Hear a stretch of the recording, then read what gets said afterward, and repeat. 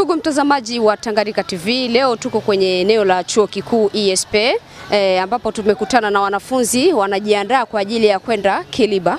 Kiliba na Uva ni sehemu ambapo panaomba kilomita kama 15.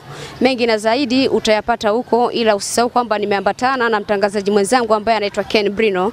Unasemaje kuhusu siku ya leo? Siku ya leo ni siku moja bomba sana kwa wanafunzi wa chuo kikuu, na leo hapa tulipo mpaka sema tukio ni kilomita 15. Naamini watu watazamaji watafahamu mengi kuhusu chuo hichi kikoje, walimu wakoje. Endeleana kuambatana na sisi mwanzo hadi mwisho, na usikose kutuombea, maana msafara, unajua kwenye msafara kuna mambo mengi, kuna ajali, kuna hiki kile, lakini kupitia maombi yako unajua tutafika kwa amani, yao sio? Kabisa. Ila unataka ajali tena? Hapana, tunatakiwa kumtanguliza Mungu kabla ya yote.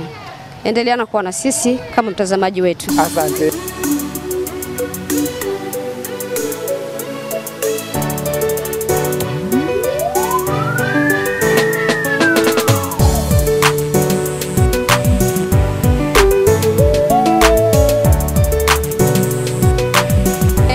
Mtazamaji wangu, kama nilivyokuambia, msafara ndio huyu tunaanza ili kuelekea Kiliba. Hawa ni wanachuo wanajiandaa ili kuelekea sehemu ya tukio. Labda ngoja nitafute umoja. Dada, mambo? Unaitwa nani? Naitwa Mali. Unasoma? Nasoma mje 3 informatique de gestion. Na hivi naona umependeza sana, umevaa tena, unaelekea wapi? Naelekea mterrain ya Isp Uvira, Kiliba. Kiliba? Okay, usijali. Kaka, naona unamtolea macho sana. Sijui unahusika na nini hapa, maana ninyi wawili hamfanani. Naam, naona kabisa nafurahi kwa issue ambayo umekuja kupigizia hapa, kwa maana sisi ni wanachuo wa Isp Uvira na tunakwenda pa Kiliba kwa ajili ya kazi ya maendeleo ya mjini wa Uvira na chuo chetu binafsi. Na kwa nini ilifikia yeye akavaa hizi teni wewe hauna? Kwa nini? Huyu ni gardien, yani wa polisi wa college ya Isp, na ndio kwa maana naona wanavaa tofauti na sisi kabisa. Endelea kuwa na sisi, mengi na zaidi utayapata endapo tutafika sehemu ya tukio, ila tuko kwenye msafara, usikose kutufuata.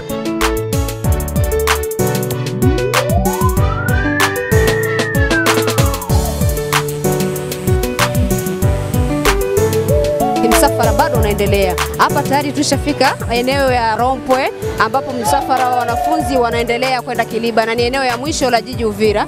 Mengine matukio utayapata tukiwa sehemu ya kati mpaka pale tutakapomalizia, tutakapofika sehemu ya tukio Kiliba. Endeleana kuwa na sisi ndugu mtazamaji wangu.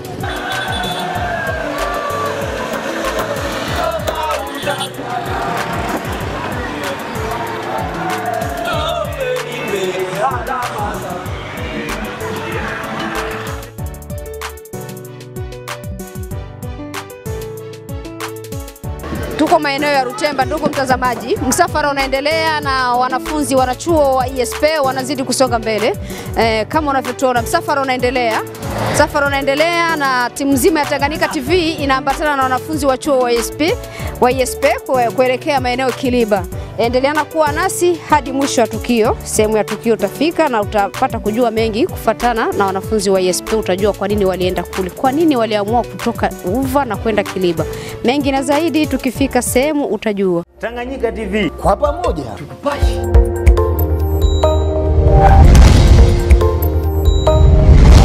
Ndugu mtazamaji wa vipindi vyetu, kama nilivyokuambia, msafara unaendelea na tayari tumeshafika Kiliba. Tuko kwenye daraja la Kiliba, daraja ambalo limejengwa na Mbeleji, lina miaka mingi, lakini sasa hivi ndo tunafika maeneo. Sasa tunaingia katika kile kijiji, ile sehemu ambayo nilikwambia Kiliba.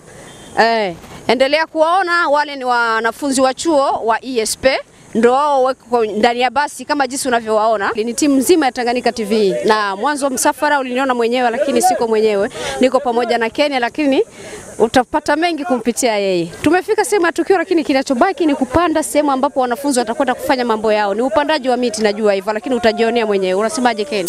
Kweli najisikia faraja sana, maana wanafunzi wa chuo kikuu wanao furaha kubwa sana. Nimesikia nyimbo ambazo wanazimba, nyimbo za maajabu. Isitoshe tukifika sehemu ya tukio utapata kujua mengi ni kipi hasa wanafunzi wanakuja wakifanya. Ila ni kwa sababu ya kupandaji wa miti mambo yatakuwa yego. Naona tumefika Kiliba, japokuwa safari ilikuwa ndefu kidogo. Tunamshukuru Mungu dablon. Endelea kuwa na sisi ndugu mtazamaji wetu. Hawa ni wanafunzi Kama unavyowaona tumeshafika sehemu ya tukio, tuko Kiliba, na usijali mengi na zaidi utayaona na kipi kinachojiri hapa. Sasa usitoke kutufuata, tuko pamoja na msemaji wa wanafunzi wote, mengi na zaidi umsikilize. Ni kweli tumeshafika eneo ya tukio, lakini kabla ya kupanda na kuelekea sehemu ambao watapanda miti, endelea kwanza kumsikiliza msemaji wa wanafunzi wote wa ISP. Ndiyo ndugu journaliste, tunashukuru sana kwa kuwa pamoja nasi hapa Kiliba kwenye ambako tumekuja kupanda miti kwa ajili ya kuendelesha uzuri, kama vile kuleta hali nzuri ndani ya mji huu, na vile vile kuendelesha chuo chetu cha Isp Uvira. Na hapa tuko na wanafunzi ambao wamejiandikisha mwaka huu ili waendeleshwe na kufunzwa ili maadili yawe ndani mwao. Hata na sisi ambao tumekuwa miaka mingi tuko tunasoma kwenye chuo kikuu cha ISP ili tuache nembo ndani ya masomo yetu ya ISP. Kwa maana sawa, nimekuelewa, lakini na kuna kitu nataka nijue. Je, naona wanafunzi wapo, lakini ndio wote hao au kuna wamoja mlichukua na wengine walibaki? Kuna wengi ambao wamenenda kubaki. Hawa ambao tumenenda kuleta ni wa darasa la kwanza ambao tunaita Jean 1.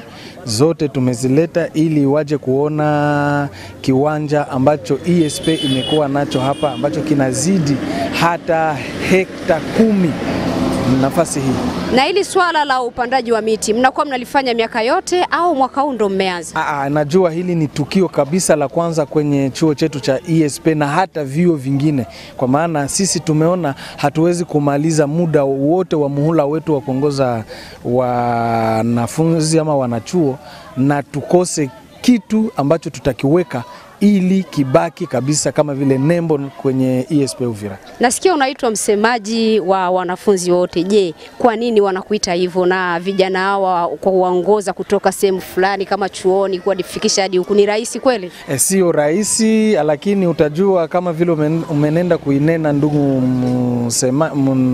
journaliste, utajua kwamba tunachaguliwa na wanafunzi wote kwa muhula wa mwaka mmoja, na kama tumechaguliwa inatubidi sasa ili tutumike pamoja na wale wahusika ambao wanaongoza chuo, na wakati wanakiongoza hichi chuo tuende tutumike kwa pamoja. Na kama vile umenenda kuniuliza, sio jambo la rahisi, kwa maana unapowania ili uchaguliwe hauwezi kuwa mmoja, mnakuwa wawili, watatu, wanne, hata 10, lakini mmoja ndiye anakuwa amechaguliwa ili aongoze wanachuo wote. Endelea kuwa nasi ndugu mtazamaji wa vipindi vyetu. Tayari tumeshafika Kiliba, lakini bado hatujafika sehemu ya tukio ambapo wanafunzi wanalenga ili kuende kupanda miti yao. Tanganyika TV, kwa pamoja tukupashi.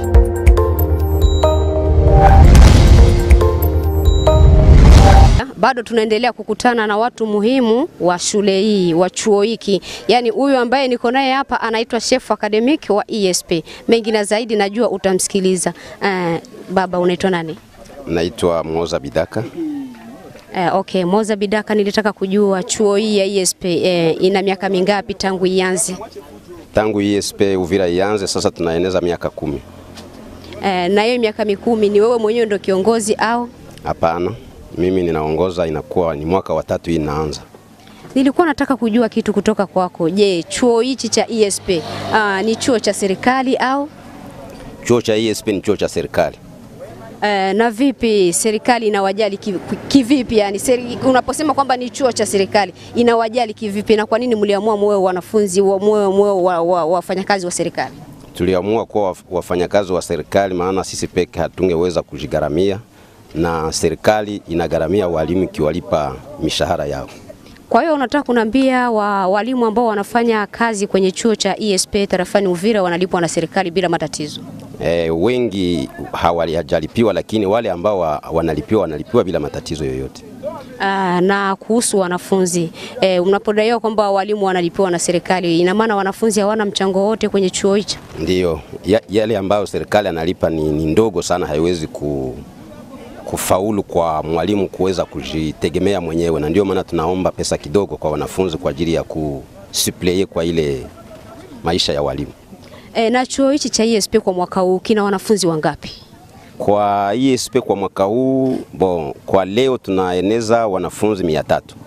300, unaona kwamba kidogo mmejituma na ni afadhali. Na kufuatana na na wanafunzi na walimu, unaonaje walimu wanajituma sana kwa kufunza wanafunzi na hao wanafunzi wanajituma sana? Ndiyo, walimu wetu wanajitahidi kabisa kwa kujifunza ili kwamba wapate kupana elimu ambayo inayostahili kwa wanafunzi wetu.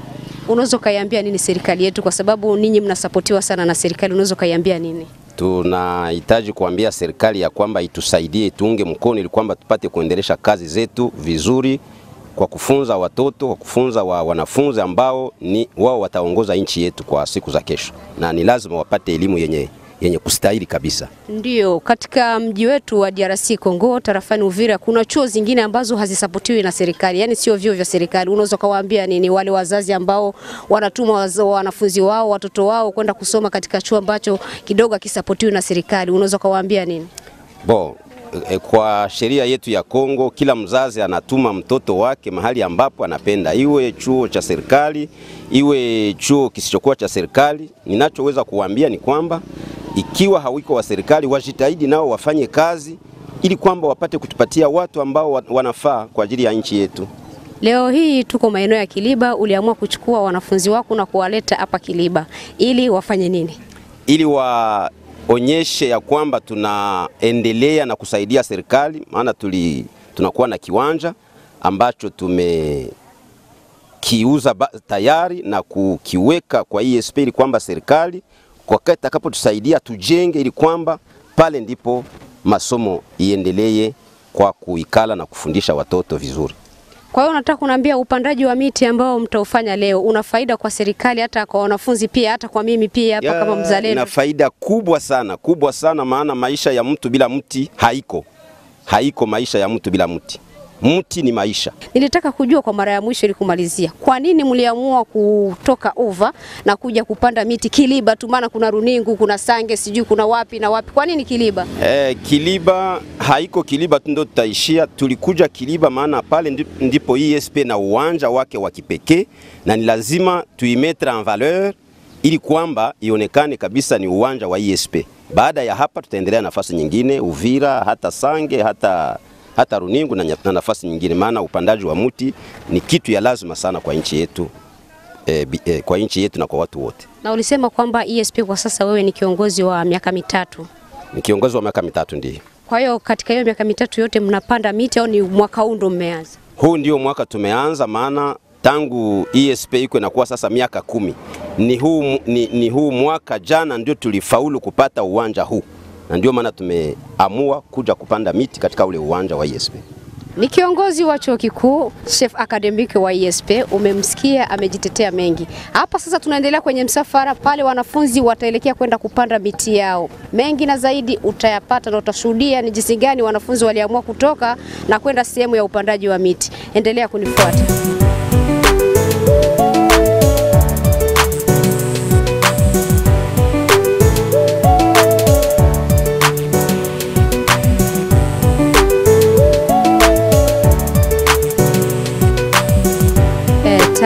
Naona kila mwanafunzi ana mti wake. Ngoja nijaribu kuhoji mmoja. Habari yako kaka? Nzuri. Naona tayari wewe una mti wako. Utautunzaje huu mti? Huu mti naenda kupanda na baadaye taupanda vizuri kadiri tulivyoagizwa kadiri ya kupanda, tutachana sashe kisha tunapanda na baadaye unakomaa. Na ni mti wa nini? Maana sijui kama ni mpera, kama ni hembe, kama ni kasia, sijui. Ni mti wa ndimu. Ni mti wa ndimu. Kwa kuwa nashuhudia kila mwanafunzi ana mti wake, zote ni ndimu au kuna mimea tofauti? Kuna mimea tofauti.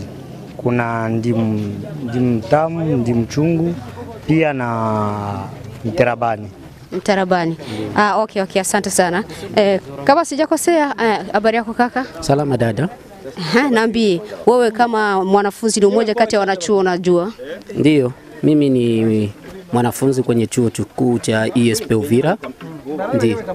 Na huyu mti wewe unautegemea, baada ya kupanda unategemea nini kutoka kwa huyu mti? Ndiyo, kwenye huu mti nategemea mavuno, ili wakati nitakaupanda nitapata mavuno kwa huu mti. Na unatarajia ukiupanda leo unaweza kupata mavuno baada ya miaka au miezi mingapi? Hivi natarajia baada ya mwaka mmoja, ingine mwaka nitapata kidogo kidogo ambacho kitaanza kutupatia ya kutumia. Kwa hiyo una imani? Ndiyo kabisa. Sawa sawa.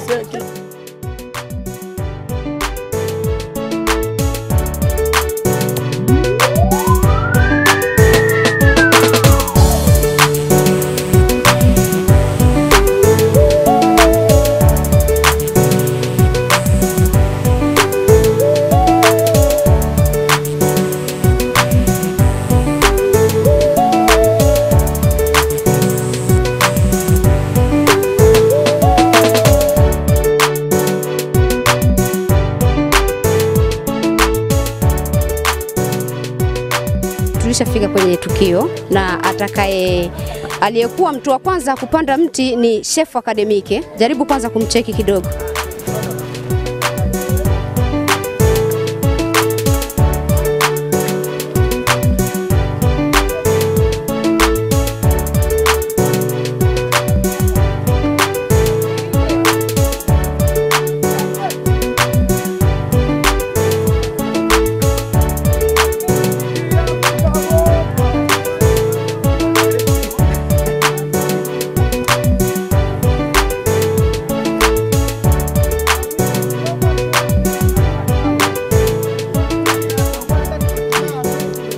Ukitizama mti huu ulikuwa unafungwa na sachet, ulikuwa unafungwa na mfuko wa nware.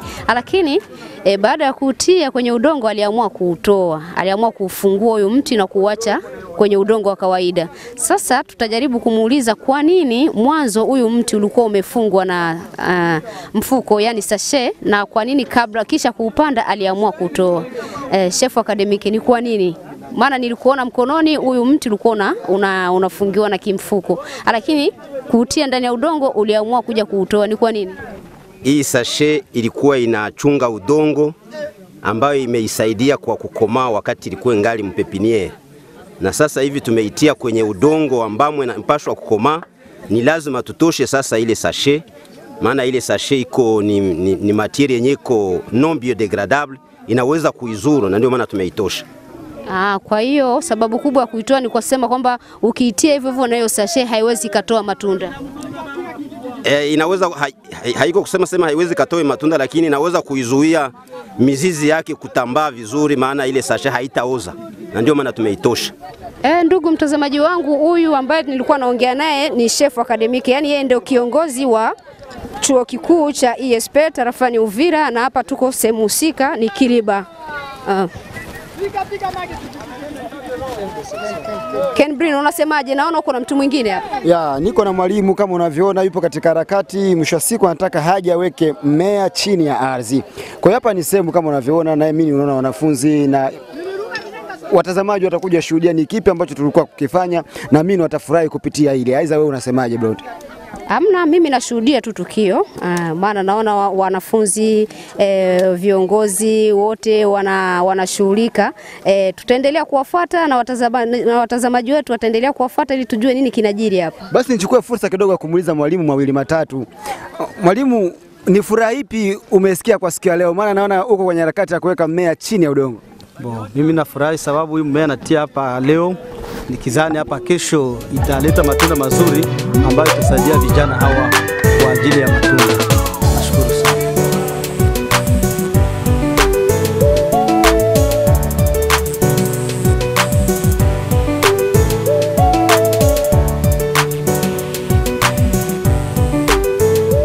Sisi tunashughulika kama brigadier wa Isp Uvira. Tunatumika kwa kusekirize watu, tunawachunga wakubwa wetu vizuri, na pepe wetu tunamchunga usalama sana. Tunafanya kazi ya Isp Uvira na hii brigadier yetu tunaitumika na tunaipenda sana. Okay, kufuatana na kazi ya bodyguard, security, haiwazuru kusoma? Hapana, haituzuru kusoma. Ya kama leo hivi tulikuwa na kuru, tunaomba permission, wanatuacha tu tunaenda. Na nguo hizi ziliandaliwa pale chuoni au ni za kwenu mlinunua? Hapana, hizo nguo ni deje ndio alizileta ku disposition yetu tusie. Bure tu. Ndio. Ndugu mtazamaji wangu, nilikuwa na wanafunzi ambao baadhi yao kuna wale ambao wanaitwa ma security. Kwani hapa ukileta furuvuruba wanakufumua kweli kweli. Endelea na kuwa nasi mwanzo mwisho, ni sehemu ya tukio, utakutana vingi tu. Ken Brino. Ni timu nzima ya Tanganyika TV. Niko na Ken Brino. Unaonaje? Mimi ninavyoona mazingira, ninavyoona mabinti, yani hata tuseme sisi tupo kwenye usalama. Yani akifurukuta mtu kutuvamia tu kwanza nakula makofi, afu siku wanafanya kazi. Yani nipo free, najisikia huru kabisa. Ni timu nzima ya Tanganyika TV. Tuko pamoja na wanafunzi na walimu na tuko kwenye usalama mzima kwa sababu tuko pamoja na security. Mtazamaji wa Tanganyika TV, kila lenye mwanzo lazima liwe na mwisho. Leo hii tumefikia hatua ya mwisho, tulikuwa maeneo ya Kiliba na tukio zote tumeshaziona. Mtangazaji wako ulikuwa nami La Blonde Divine Mariana nikishindikizwa na mwenzangu Rashid Lusambo Brino, Isaac Brino. Bila kusahau director wa kipindi hichi Abema Charles. Bye bye, napenda kumuita Chibucha.